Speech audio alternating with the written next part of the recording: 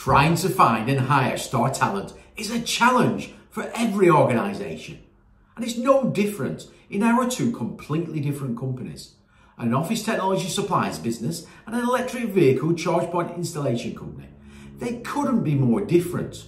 But like every organisation, it's about building a team full of people with a can-do attitude who look out for one another and have shared goals.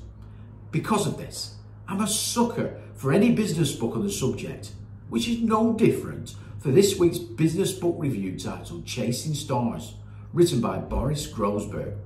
Groysberg is a professor of business administration at Harvard Business School, teaching courses on talent management and leadership, and won numerous awards for his research.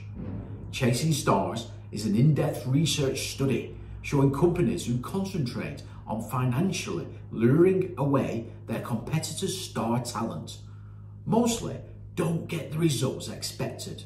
And this book proves, after examining the careers of 1,000 star analysts at Wall Street investment banks, star analysts who switch firms suffer an immediate and lasting decline in performance.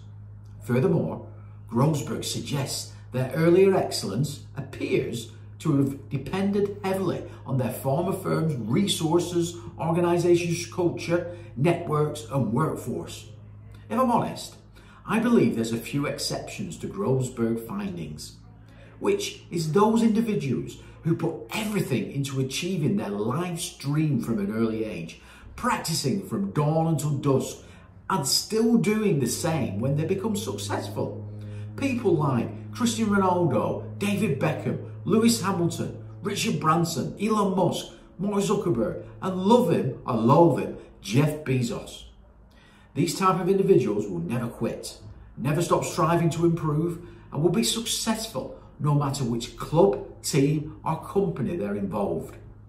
Groysberg is right for the majority for star players though. Take Philip Coutinho, who was a star player at Liverpool, and Barcelona paid a world record fee for him. But in a different organisation with different systems and different players, his performance has declined. Chasing Stars isn't just focused on Wall Street investment bank personnel. It also examines how its findings apply in other organisations too. It's an interesting read, but awfully long. Chasing Stars gets a thumbs up and 4 stars. Any questions, please connect and message me.